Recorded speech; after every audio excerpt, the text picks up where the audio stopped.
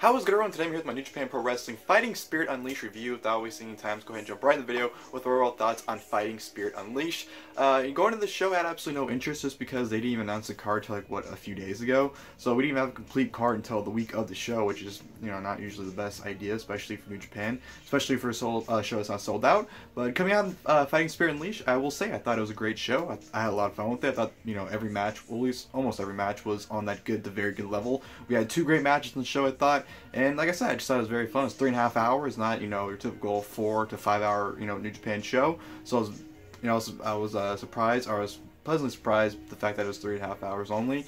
And yeah, like I said, I thought it was a lot of fun. You had a lot of fun tag team matches, and yeah, it showed up to get a thumbs up from me. Like I said, I thought it was a great show for here for New Japan, and yeah, like I said, it didn't really disappoint me at all. So the first match we had on the show was a 6-man tag team match. Of course, they have Jyushin, Thunder Liger, Taguchi, and ACH taking on the team of Rocky Romero and Roppongi 3K. This was a very fun opener right here, I thought. You know, Liger and Yo were going at it, and they pretty much, you know, isolated Yo from, you know, his team for a good majority point. You know, at one point, Taguchi did his whole, you know, coaching them through to the ass attack, and you know, there's a funny part in the match where it was Taguchi and Rocky Romero, and Taguchi immediately went for the ass attack, and Romero just moved out of the way and completely missed. I thought that was a hilarious spot right there. But this was a good, solid match. Like I said, ACH looked really good. He had a hot tag and just ran rush shot over, you know, Roppongi 3K. And, you know, he definitely stood out of everyone in this match. Ending came with Taguchi and Rocky Romero, and Taguchi ended up hitting the dun-dun onto Rocky Romero for the 1-2-3 victory. So Taguchi's team got the victory in the opening match. Like I said, I thought it was very fun. I definitely enjoyed it. That was definitely a good match. And then from there, I'm going to go to Hangman Page and Chase Owens taking on SoCal Uncensored SCU. This was another good match right here. You know, it was a very basic tag team match, but I thought it definitely worked out. Hangman Page's interaction with SCU was great. I thought, you know, him and K.E.S kind of reuniting their old rivalry back in the day was pretty good. He just, you know, comes off like such a star, and I just absolutely love Hangman Page. With Chase Owens, he didn't look bad. He got his stuff in. You know, he didn't really look too great, but he didn't look that impressive at the same time. So, you know, nothing really too bad from Chase Owens, but, you know, Adam Page definitely was the star of this match. You know, hitting his signature shooting star on the outside to K.E.S, but K.E.S put his knees up, so ended up eating the shooting star, which I thought was great, and which would lead up to SCU getting the victory after hitting the best moonsault onto, or did he hit it or did he attempt it? I think he hit it, and then he went for the BME, the best Meltzer ever on Chase Owens. So SCU gets the win. Like I said, you know, typical match, but it was good. Hangman Page looked the best. You know, he hit his signature slingshot lariat towards the end of the match before getting taken out by K.E.S on the outside, but yeah, definitely, you know, it was definitely a fun match. And speaking of fun matches, this is, you know, at this point will be match of the night. Another 6-man tag team match. You have Jeff Cobb teaming with the Best Friends, or yeah, no, sorry. Jeff Cobb teaming with Chris Sabin and Flip Gordon to take on Hirooki Goto and the Best Friends. Sorry, K.E.S. And this was very fun. I definitely thought Jeff Cobb and Best Friends definitely shined very well in this match. Just the comedic stuff between the Best Friends and just Jeff Cobb looked like a complete beast.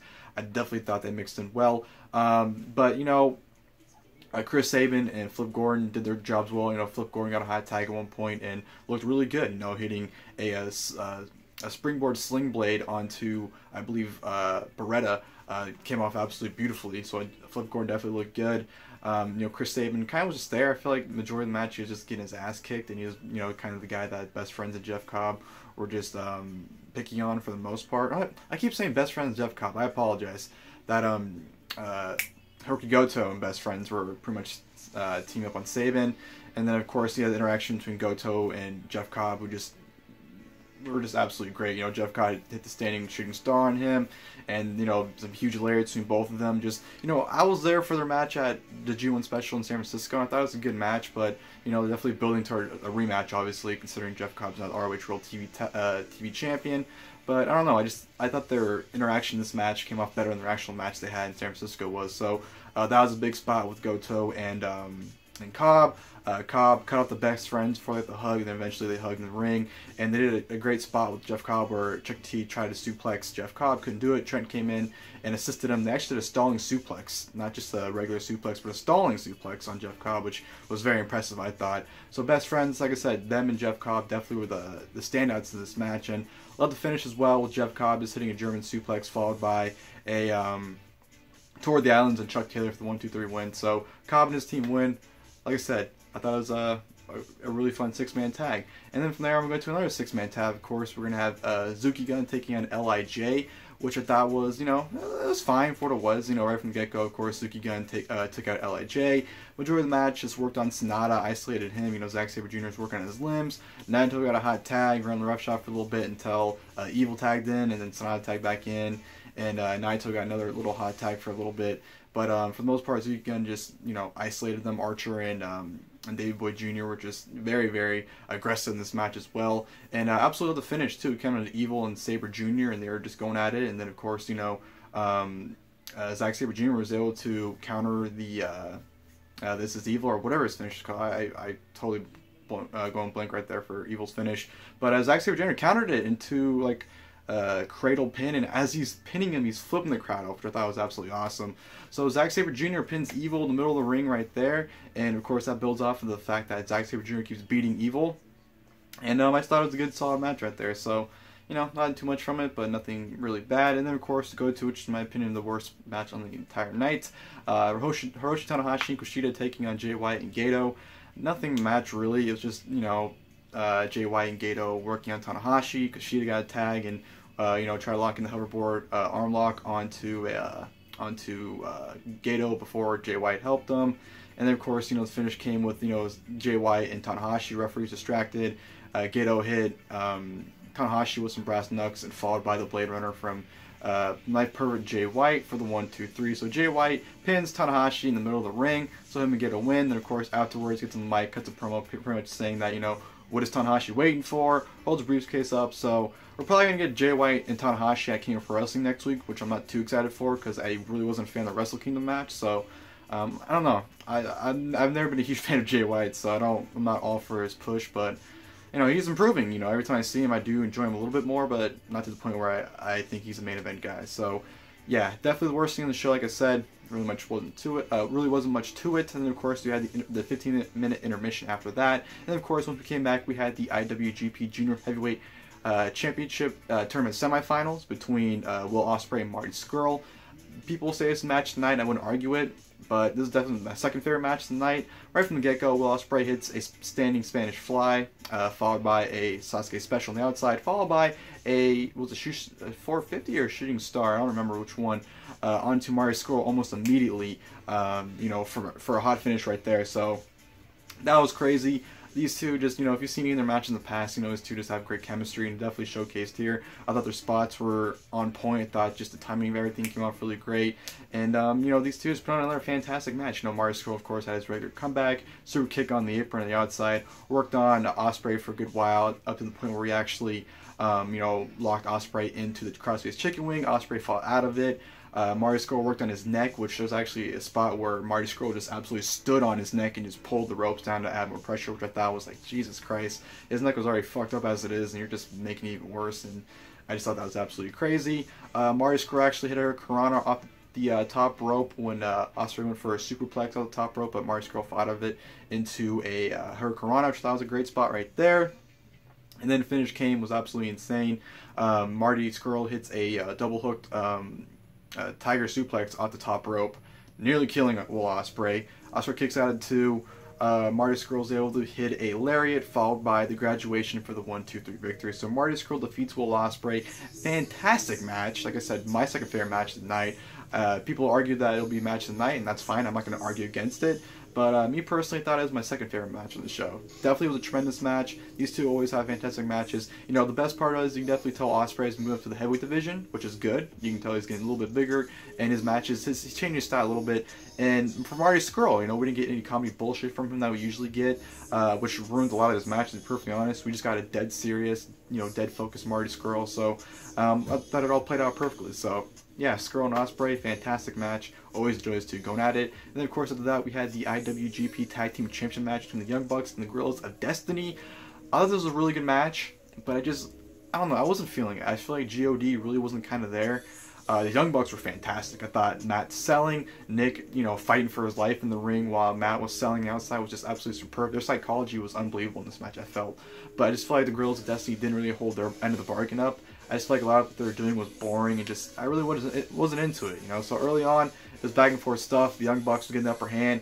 They went for, I believe, a double suplex or something on one of them, and Matt's back gave out. So of course that was, you know, the highlight of the match. Afterwards was Matt's back. Matt actually went through a table that was set up by Tonga Loa at one point when he went for the went to the top rope, and then Tonga Loa just pushed him and he fell through the table. So after that, Matt was pretty much out of it. Nick was pretty much fending for his life. He was taking everything that God were throwing at him, kicking out of it, fighting back. So he was very resilient, and I thought he played perfectly. Matt ended up eventually getting back in the match. Put one of them in the sharpshooter. Had a nice fiery comeback for a little bit and hit a desperation spear. Once his back was giving out, he hit a spear to save some time. And then finish came with them going for more bang for your buck. Matt couldn't lift up. I don't remember who he had on his shoulders, but Nick had a system. Hit the senton. Nick hit the 450. And then, Matt couldn't hit the moonsault, took his time, hit it. Tama Tonga, I believe, broke up the pin up.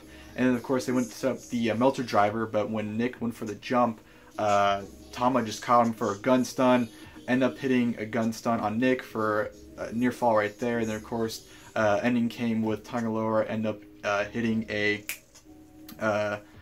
pop-up gun stun onto Matt for the 1-2-3. So God are renewed IWGP Tag Team Champions. Like I said, I thought it was a very good match. I understand the story they're going with, but I just feel like I said, the Young Bucks I thought were fantastic, but for some reason I just feel like God weren't really holding their end of the bargain in. They weren't being, as aggressive as I wanted them to be. I don't know, I just feel like they were lacking what could have been a great match. So I kind of fault them, but like I said, the Young Bucks were fantastic, and I still thought it was a very good match. So yeah, so definitely interested to see the direction to go. Maybe we get a Golden Lovers versus God match in the future. Who knows? But yeah, like I said, I thought it was very good for what it was. And then of course we go to the IWGP United States Heavyweight Championship match. Juice Robinson defending against Cody. This was a good match. Cody, I feel like he's kind of back to his old ways where he's kind of just joking around and not really taking the match all that seriously because, he kind of really wasn't. But, there's some basic wrestling. One point, Brandy faked an injury to help Cody, on the offense against Juice. And I just felt like the rest of the really basic match, and the crowd was kind of 50-50. They were doing a punch exchange at one point where instead of going yes, the yes booth, and they were doing Juice Cody, which I thought was great. I thought that was definitely really good of the crowd to act on that. And Cody, they teased the count out. Juice Robinson hit Pulp Fiction on Cody, but Cody rolled out. And then Cody hit a Crossroads on Juice. And then, of course, they teased the count out, like I said, before both men ran back in the ring. And then, they're just going back and forth. And, Juice went for a superplex.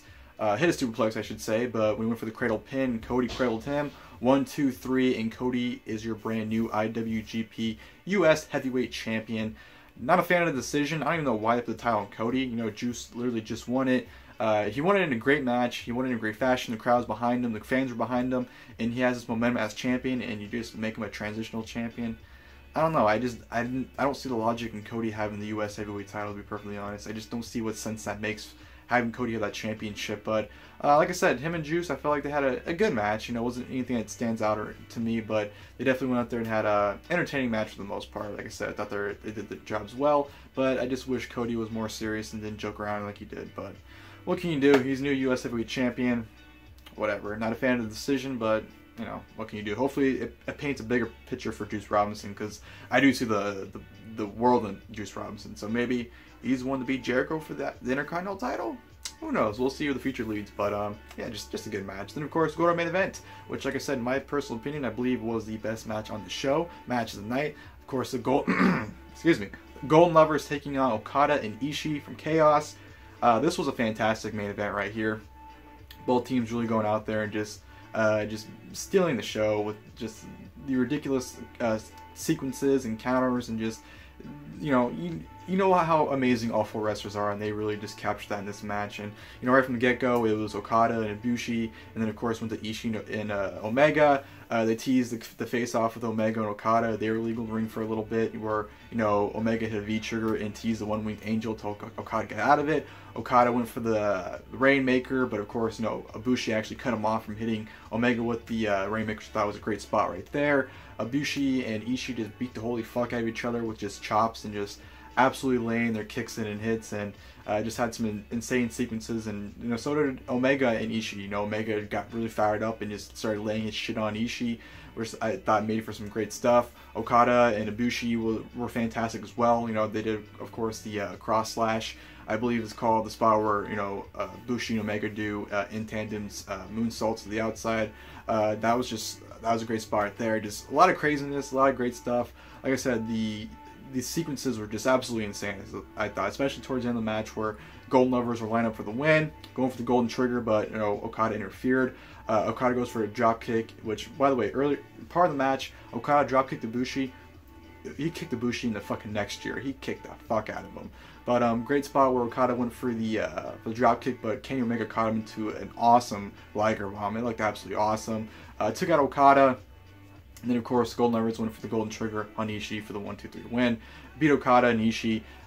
Not a very long match either. It was about just 20 or 23 minutes around there in that time range right there. But I thought it was a fantastic main event. Like I said, I thought, you know, all four men looked tremendously. Kota Ibushi's he's fantastic. The dude's on a completely different level, and I can watch him forever. Same with Kenny and, you know, Okada. Even though his whole storyline right now, I thought he looked great for the most part. And Ishii just looked like he was out there to kill. So just a fantastic main event. Really enjoyed it. And of course afterwards, you know, Omega tries to give his goodnight speech like he always does on all the shows, and pretty much says, you know, he's gonna, you know, we're not breaking the 10-year promise, but you know, he wants to rematch with Ibushi next week at King of Pro Wrestling. Cody cuts him off and says, no, let's not, you know, I'm not saying let's not do that, but let's do Omega versus Ibushi versus Cody. So next week at King of Pro Wrestling, it's gonna be a triple threat: Kenny, Ibushi, and Cody for the IWGP Heavyweight Championship. Not really too sure how I feel about that, just because I really want to see the rematch between versus Omega and Ibushi, and I feel like Cody is really just inserting himself in the match for no reason. Even though I know he has beef with, you know, him and Omega are fine, but him and Ibushi, you know, going back to Wrestle Kingdom, that fantastic match they had, I could see them being, you know, a title match at a future show. But I don't know. I like that it's different because we don't ever get triple threats for the IWGP Heavyweight title.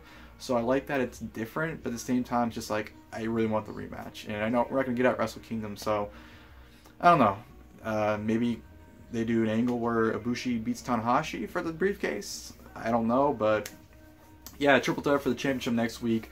Should be great, but you know, I really wish it was a one-on-one match instead. But yeah, they do that, set the match, and of course they do the whole shebang with Omega saying, you know, goodnight and whatnot. But yeah, like I said, I thought Fighting Spirit Unleashed was definitely a great show from New Japan. Like I said, I thought every match, besides one match, was pretty much on like good to very good level, and you had two fantastic matches as well. So definitely no complaints from me from New Japan for their Fighting Spirit Unleashed. Next week, or next Monday, I guess I can say, is of course the King of Pro Wrestling. The only matches that we know are Scurll and Kushida. Looks like it's the triple threat as well, and then it looks like it's going to be Tanahashi and Jay White. So hopefully, you know, they announce the full card. It's a better card, you know, with some more solid matchups. But I don't know. I'm not really too excited. I feel like they should have been hyping this show more often. But I'll definitely check it out. I'm excited for it. It should be a good show overall, just like tonight's show. Like I said, I had a lot of fun with it. Hope you guys enjoyed the video. If you guys did, please like below. Until next time, I'll see you guys later. Thank you guys for watching the video.